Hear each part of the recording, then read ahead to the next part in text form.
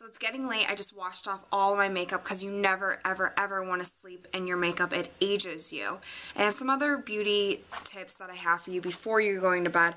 I always put spot treatment on any kind of blemish that I have. I still sometimes get a pimple here and there. So I just use a spot treatment, put it on the zit, and in the morning normally at least some of the redness is gone and the size has shrunken down.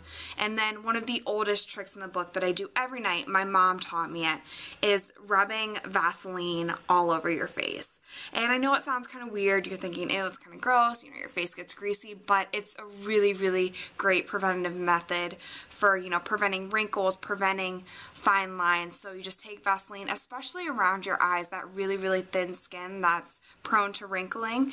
It's just a preventative method. It locks in the moisture and just keeps your face looking fresh and young.